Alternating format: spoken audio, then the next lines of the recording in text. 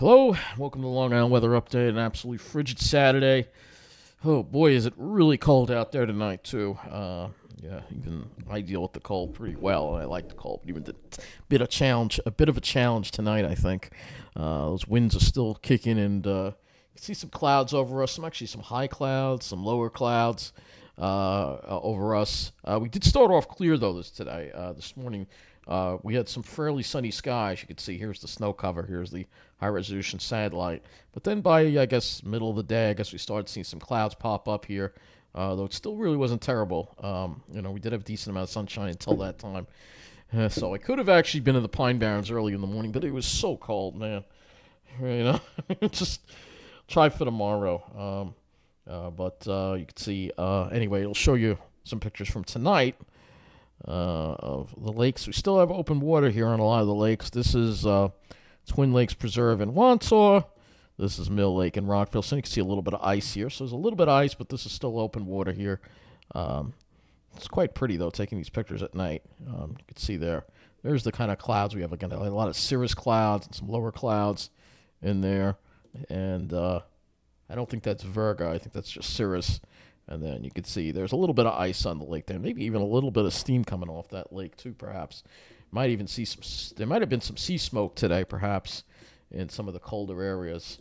But anyway, let's go to the radar next here. You'll see that there are some snow showers actually offshore, not that far offshore too, actually. You can see ocean effect, and they're probably getting some ocean effect on the Cape too. You can see it looks like they got some snow over there. Then we got some lake effect upstate. But other than that, staying fairly dry. Let's go to the close the satellite up here. I guess we could look at the CONUS satellite view just to give you an idea. Again, you can see only clear skies and basically all the way down from the Midwest, all the way down to the southeast, pretty much. We're stuck in the cyclonic flow, so we're dealing with some of the clouds. I think we'll have less of those tomorrow, hopefully. So our climate statistics for today, looking at islip, our high was only 25. Actually, we did make it to 25, so that's warmer than I thought it was going to get. You typically get these kind of air masses in the winter. It's a little more atypical as if we were only in the teens. That would have been truly frigid. But compared to the way it's been, it feels pretty cold out there. So the high was 14 degrees below normal. The low of 17 was 7 degrees below normal, and that puts us 10 degrees below normal for the day as far as temperatures go. Central Park got down to 11 degrees below normal today. Quite chilly today. Quite chilly, and but no records broken. No, not record. We always have record-breaking warmth, but we never have record-breaking cold. That's another sign of climate change right there. Even though it's cold out there, it's not record-breaking. We're always breaking warm records, but we never seem to be breaking record lows. So let's go look at our current conditions outside. You can still see the wind chill warnings all the way through, wind chill advisories all the way down through the south, though it's going to start moderating after tomorrow. This cold air mass really went straight more to the south, I think, than it did even toward us, I think. Like St. Louis, Missouri, is 4 degrees right now. So, the really cold air seems to have gone more toward them than anywhere else. Springfield is only 3 degrees right now. So Springfield, if you were in Springfield right now, this is Willard, but they're 3 degrees with a dew point of -2. And take a look at the kind of day they had today. I think they only made it into the teens today. So, yeah, they only made it into the teens, and they had the nice clear skies. We never got into that because we were stuck in the cyclonic flow. Except, unfortunately, the heart of this air mass, the really good quality part of it, went to the Midwest, and we never really got here. We'll get a little piece of it tomorrow, I think. But they've been enjoying some nice frigid days, really cold, days with clear skies. We haven't really had that. Hopefully we can do it tomorrow. Hopefully. So let's go take a look at our current conditions outside in our area, and you'll see we've got temperatures in the teens. It's still cold, all right, and that wind makes it feel colder. So that's the thing over in Missouri. It's cold, but that wind isn't blowing. I like those frigid days where you have, a little bit of a wind, but nothing too crazy, and just sunshine, blue skies, and not a cloud in the sky. Unfortunately, we couldn't make that happen today. Couldn't even get Virga. When we did have clouds, which is a little disappointing, I guess, But anyway, it's 19 degrees at Islip, so take a look at what the day was like at Islip. And you'll see that dew point is higher at Islip as well versus St. Louis, Missouri. But you'll see mid-30s, mid-20s, I should say, generally for the day. And you can see the clouds popping up in the afternoon. But we did have a good, up to like almost 12:30, we really were pretty clear. It was not too bad of a day, actually. It was definitely more sun than I expected today. You still see those wind gusts to like 27, so you still get those really crazy wind chills out there. Looking at our highs today, highs only in the mid-20s pretty much. Maybe some upper 20s and more like mid-20s everywhere pretty much. With that wind, it's going to be pretty uniform with the lows too, I imagine. Lows in the mid-teens generally. Though it did get down to 12 at Robert J. Miller Air Park in Pine Barrens, west of Toms River, which is colder than our 18 at West Hampton. So let's go to the models now, and you'll see that heart of that cold air just dived right down to the Midwest. If we, again, look at our Ventus sky, which I'll show you here, you'll see that that's the heart of the cold air. It's still staying there. It's not really coming here. Instead, it's going straight south versus over where we are. So again, you can see we're kind of just on the edge of that trough here. The heart of it really went into the Midwest and kind of just missed us. And then once it starts moving toward us, it's of course going to be modified, and then it's going to start moving more quickly. So we're going to look at dew points here, and it kind of shows you the core of the core of this dry air here. Not even close to us. This is the core of it right here. So we never really got into the core of it. And had it gone right over us, boy, we would have had a much colder temperatures here. And I mean, it's crazy how far south this is going, you know. That's the thing, like Missouri and stuff. You wouldn't think Missouri would be a cold place, but it is. You know, Springfield, I mean, you know. And of course, they got to enjoy some nicely clear. It is showing clouds, but I think it was mostly clear over there. You know what? We can actually, if we want to do that, let's go to the satellite. Maybe there were some clouds during the day. Let's do that. Let's go to the MODIS satellite and see if there were any. Remember, this is just snow cover. I don't think there were any clouds there, so I think they had a clear day. And we did for part of it, but I think tomorrow we'll definitely do better. But anyway, let's go to the models here, and you'll see this big high pressure here. That's what's keeping it clearer over there. We're more under the influence of the cyclonic flow over here with the tighter isobars. But as we move into Sunday, you'll notice that cyclonic flow wanes a little bit, and that high gets closer to us. And where that high is where you're going to have the clearer skies. And then that high finally starts moving east. And on Monday, which is going to get us into more of a return flow, which means probably maybe more clouds and, probably more clouds, especially toward the afternoon, high clouds rolling in. Of course, it'll be warmer again. So let's take, so that kind of gives you the general idea. I'm only going to cover the weather from now through, I guess, Monday, and we'll talk more about the long range tomorrow night. But let's go and look at the HRRR. 0Z model of the HRRR. And you'll see here that, again, we still have those tight isobars tomorrow, so we're still going to be dealing with the wind, unfortunately. If that high would go right over us, then we'd get a little respite from the wind, but we're still going to have to deal with that breeze tomorrow, which will make it feel colder. And then Monday, the winds come a little more westerlies. You see the high starting to move offshore and getting pretty much in that position. It's going to bring us a warmer airflow. So you can see that cold air, kind of what's going on here. I can kind of draw it out for you here. But now I'm going to have to go to the eastern U.S. view here. But the problem is that we'll draw it out what happens here. Well, we're missing out on the best of this cold air mass. It kind of sucks, but we are. The real cold air kind of went down like this. You know, it's kind of coming down like this. All right. So it's going straight down, all right? It's not really coming toward us. So we move this along here, and you'll see that. Let me get this off of here. We put this to this. So we move this along here, and you'll see that just kind of dives to the south and kind of misses us in a way. So so we're not really getting into the heart of what we could have had. And I don't know when our next chance will be. We'll talk about that more tomorrow night.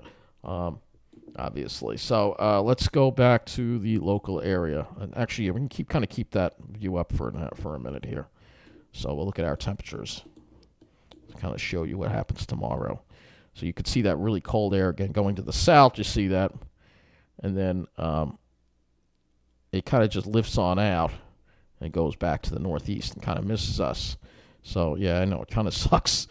But anyway, let's get a little closer to our area now, and we'll look at the temperatures on the HRRR. So tonight, we have those winds, so we're not going to drop below the teens again. No record-breaking cold, no single digits. But it'll still be pretty cold out there. It is still very cold out there. This is not to say that it's not, but it's not as cold as it could have been or should have been, for that matter. When I was growing up, having days where highs in the teens were a commonplace in the winter. Now it's so hard to get them. So here we go for tomorrow. You can see highs. Now the model's kind of under, a little bit under. So tomorrow I'm leaning more toward upper 20s tomorrow, so maybe getting close to 30 degrees. We still stay below freezing though, however. And then tomorrow night, if we can allow for clear skies, tomorrow night could be very cold. So hopefully if the winds drop and we get out of the winds, we could have lows around 10 degrees in a lot of areas, 10 to 15 above, and in the Pine Barrens, single digits, maybe even to near zero. And you kind of need those really, really bitterly cold temperatures in the woods to kill off all the pests. And then for your Monday, that's when we'll recover back into the mid-30s again. Looking at our dew points and wind flow,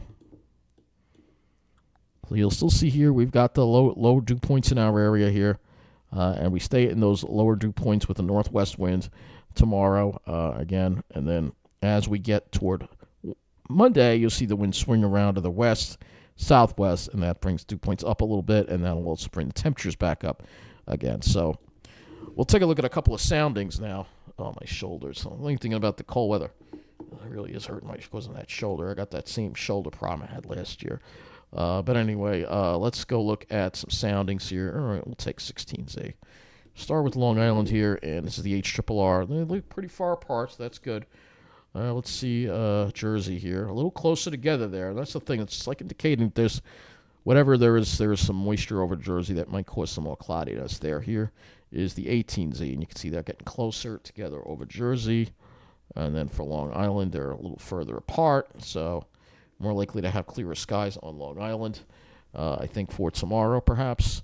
Though, yeah, I still think it'll be mostly sunny even in Jersey, but you might just see a few more of those stratocumulus clouds, residual lake effect moisture or whatever, probably, or something like that. Let's go, and we can, I think if I move this to Monday, it's going to be too far in advance to give us a sounding. Let's see. Yeah, it's probably not going to let us do it. Oh, here we go. So you see as you get to Monday, that's when you start seeing the mid-level and upper-level moistures increase. And that's when you see more clouds. So speaking of clouds, we'll go to the GFS now, and because that's the main challenge here with forecasting. So here's the GFS kind of showing some cloudiness again, residual cloudiness again, the cyclonic flow, the lake effect, moisture that we have lingering around here. As we get toward later in the day, Sunday, it's still showing a little something over Jersey. I think clearer skies will be more likely over Long Island. So if you want your really nice blue skies, probably Long Island north of the city, and maybe a few more clouds again as you get toward Jersey. And if we take a sounding, I guess that would kind of max there. Look at the GFS. You can see even though Long Island, they're a little close together, you still have a little bit of that moisture there. Whereas if you go over here, they're much closer together in New Jersey, though, so they still have a little bit of that. We'll have to watch for the develop of some stratocumulus clouds, perhaps, even on Long Island. It won't be, we don't know if it's going to be like a nice crystal clear sky like we used to get all the time.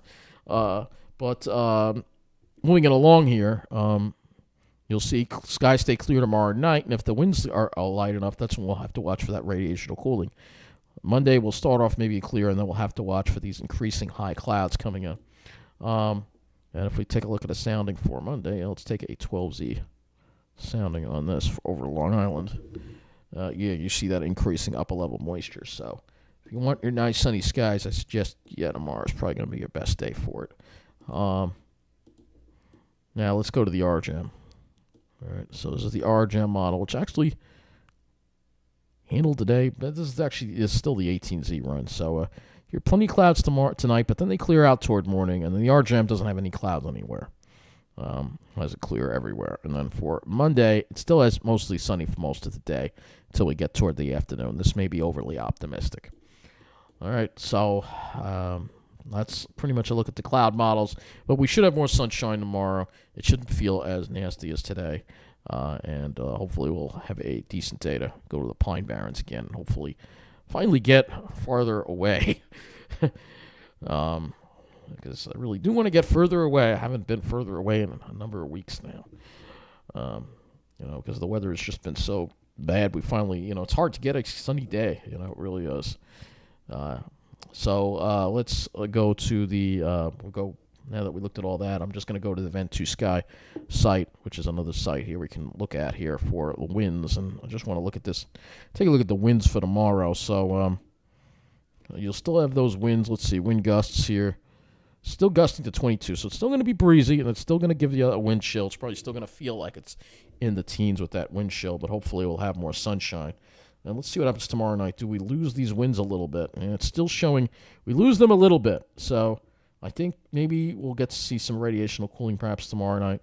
We'll have to see what happens. I think it's more likely that you're going to see it more inland versus at the coast.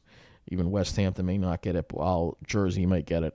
Like I said, if we do get it, with those dew points, if we look at our dew points here, dew points in the, that's not what I meant to do. Dew points, it shows the dew points coming back into the teens, so we'll have to see. But again, lower dew points, clear skies, will generally mean that you could see some radiational cooling for tomorrow night. But as far as tonight goes, I don't think we're going to see it with the clouds and the winds. And again, tomorrow, this is what it looks like. If I show the clouds on here, you'll see what I mean. It's showing like maybe almost 50% cloud cover midday over Jersey, whereas Long Island, maybe 0 to 10%. So we're likely to go to Long Island than to New Jersey. So I'd rather go out east anyway. But well, we talk about that on another video here. But yeah, it's 11 o'clock, showing 50% cloud cover here. It's showing 10%. So this is another model we can use for cloud cover. But you can see it's all coming from the lakes. If you're over here where the center of this high is, like Louisville, you don't have to worry at all. And like I said, Springfield enjoyed some clear. I think they had some clear skies today. If you were in Springfield, Missouri, of all places, gets the colder air than we do. Something is wrong. We're supposed to be getting all that cold air. But anyway, that's going to do it for this Long Island weather update. So stay warm tonight. It's still very, very cold out there, and that wind chill just makes it feel, that much worse, obviously. But again, this is what winter used to be like. But like I said, it's harder and harder to get these kind of things and enjoy it, because the week ahead looks really sucky, and without any really cold air and plenty of rain chances. So, enjoy it. We've got a few more days here before we're back in the crap. Anyway, I'll have a longer weather update for you tomorrow night. Have a good night.